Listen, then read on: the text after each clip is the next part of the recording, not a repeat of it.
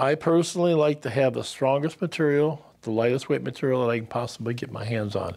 Now, people don't understand it, but the aluminum that we use has the same tensile strength as 304 stainless. It's 70,000 psi, okay, which is a lot of pressure. The difference is the aluminum can't take the temperature that 304 stainless can.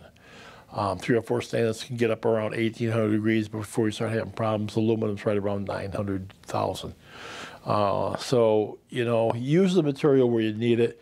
Don't take the extra weight just because people say you have to have a stainless or any other gaga material to make sure it holds up. I mean, 1.1 million rounds, come on. You know, what are you going to improve that with stainless or Inconel? What are you going to do? It's ridiculous.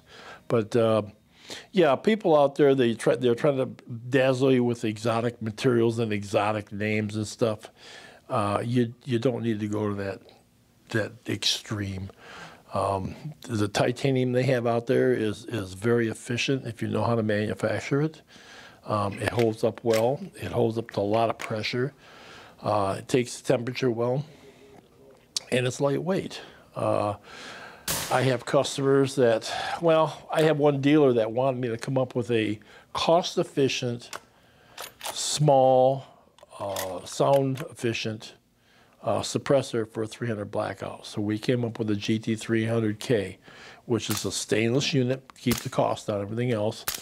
But because he was a good customer of mine, I made him a special titanium one. Mistake number one.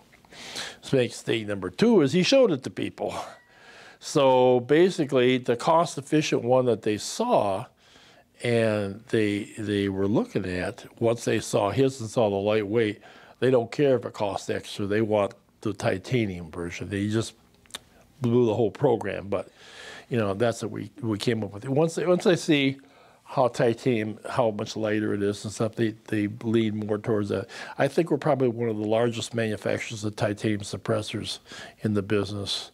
Almost all our centerfire cans are titanium. Our 338 Lapua can, it's a bimetal. Half titanium, half aluminum.